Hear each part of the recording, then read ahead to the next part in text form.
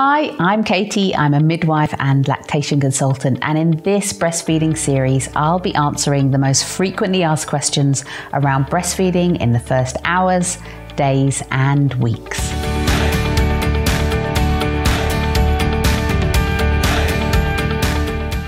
In this video, I'm going to talk about what to do if your milk is not coming in on time.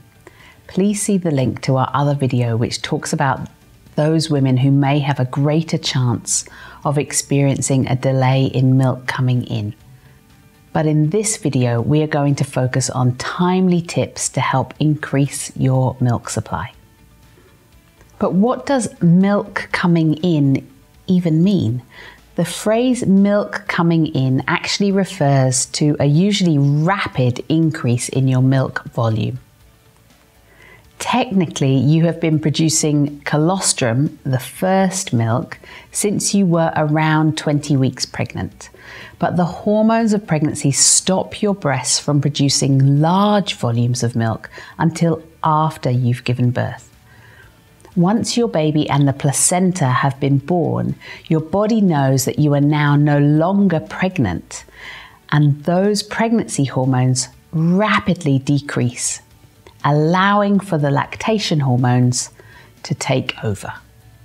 When we describe your milk as coming in, what is meant is the volume of milk has increased. So how will you know that your milk has come in? For most women, this is easy to recognize. Your breasts will feel much fuller, heavier, and maybe even a little warmer and sometimes tender. It's very clear to see for many women. If you have had a physiological, vaginal, and fairly straightforward birth, your milk usually comes in anywhere between 24 to 72 hours after birth. But what should you do if you notice your milk hasn't come in by 72 hours after birth? For some mums, there may be a delay in when the milk comes in. This is usually down to the type of birth you and your baby have had. If you have diabetes, if your baby needed to go to the neonatal intensive care unit, if your baby was not feeding frequently in the first few days because they were either too sleepy or maybe affected by the medications from the labour.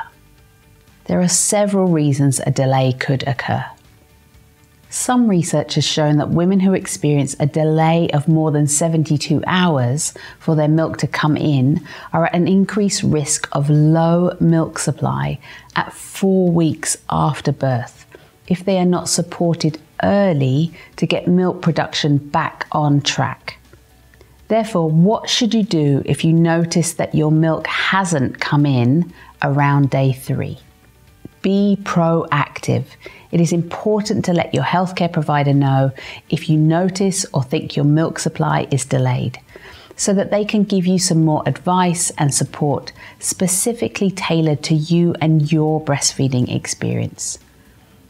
This then enables you to keep building a good milk supply in these early, critical days when your milk-making cells need to be activated the most.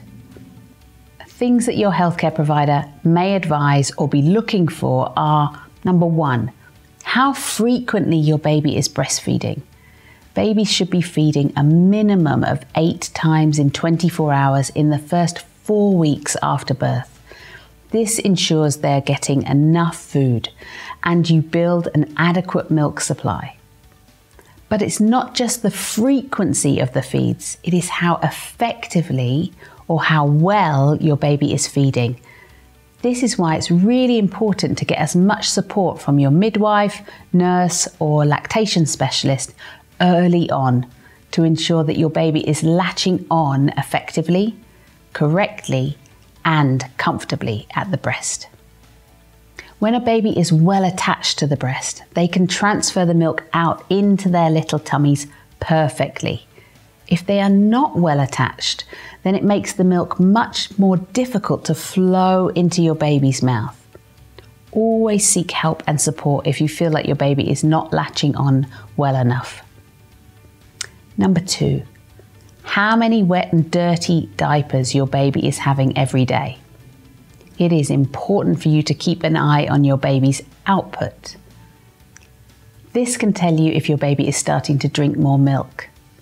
Number 3, they will likely weigh your baby. It is normal for babies to lose between 5 to 7% from their birth weight in the first 3 days. But after this point, they should be gaining weight again because your milk volume has increased. Number 4, they will often ask you if you have noticed an increase in the size of your breasts. Do they feel fuller, heavier? Perhaps you notice that they feel warmer or firmer. As your milk increases in volume, these are some of the changes you will likely feel in your breasts. You may also start hearing your baby gulping your milk too.